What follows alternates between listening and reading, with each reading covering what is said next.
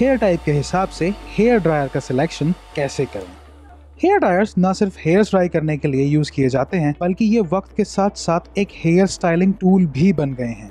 कुछ टाइम पहले तक जहां इनका यूज सिर्फ फीमेल्स तक लिमिटेड था, वहीं ये अब मेल्स में भी हेयर स्टाइलिंग के लिए काफी इस्तेमाल किए जाते हैं। पर कौन सा हेयर ड्रायर आपके लिए बेस्ट रहेगा, ये आप कैसे पता करेंगे? चलिए हम बताते हैं। ये वीडियो इलेक्ट्रॉनिक्स फॉर यू ने टेक्नोलॉजी से जुड़े डिसीजंस को आसान करने के लिए बनाया है। ये वीडियो ना ही किसी कंपनी से स्पॉन्सर्ड है और ना ही इन्फ्लुएंस्ड। इलेक्ट्रॉनिक रॉक्स इनिशिएटिव में बना हर वीडियो कंज्यूमर अप्लायंसेस इंडस्ट्री के एक्सपर्ट्स के साथ की गई रिसर्च से बना है।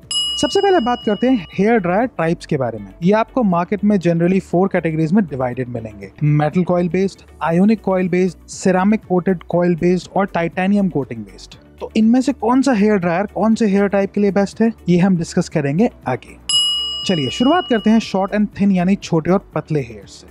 अगर आपका हेयर टाइप शॉर्ट और थिन है तो आपको आयोनिक हेयर ड्रायर में इन्वेस्ट करना चाहिए। आयोनिक ड्रायर्स के यूज से हेयर्स के डैमेज होने का रिस्क बिल्कुल मिनिमम हो जाता है। ये कम एयर फ्लो में भी हेयर्स को इजीली ड्राई कर पाते हैं, जिससे आपको ज्यादा देर तक इन्हें ऑपरेट करने की जरूरत नहीं पड़ती। ये मार्केट में नॉर्मली ₹1000 की स्टार्टिंग प्राइस से आपको इजीली मिल जाएंगे।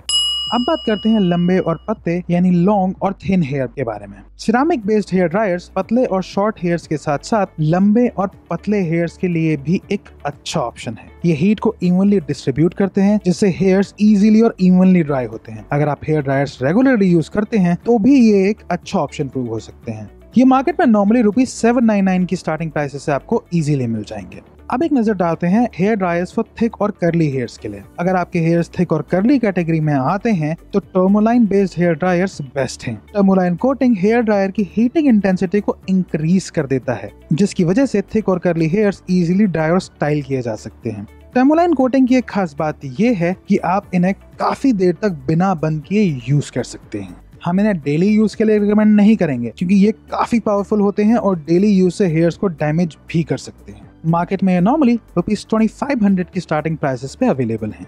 अब बात करते हैं एवरीडे यूज के लिए बेस्ट हेयर ड्रायर्स के बारे में। अगर आप रेगुलरली हेयर ड्रायर्स यूज करते हैं तो हम सिरेमिक हेयर ड्रायर्स रेकमेंड करेंगे। बाकी हेयर ड्रायर्स के मुकाबले ये इलेक्ट्रिसिटी तो कम कंज्यूम करते ही हैं, साथ साथ हेयर्स पे हीट फ्लो को इवनली डिस्ट्रीब्यूट भी करते हैं। एवरीडे हेयर स्टाइलिंग के लिए ये एक अच्छा ऑप्शन है, क्योंकि इनमें हेयर डैमेज का रिस्क काफी मिनिमम होता है।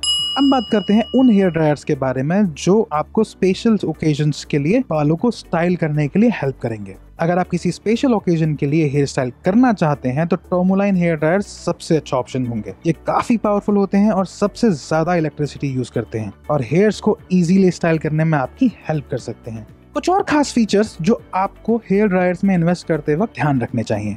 सबसे पहले बात करते हैं हीट कंट्रोल सेटिंग। आजकल कई ब्रांड्स हेयर ड्रायर्स में हीट एडजस्टमेंट ऑप्शंस इक्विप करके दे रहे हैं। ये फीचर आपको हेयर स्टाइलिंग करने में काफी हेल्प कर सकता है। Power cord. एक्सपर्ट्स रेकमेंड करते हैं कि हेयर ड्रायर का पावर कॉर्ड लेंथ कम से कम 4 से 5 फीट हो, ताकि आप फ्रीली इनका यूज कर सकें।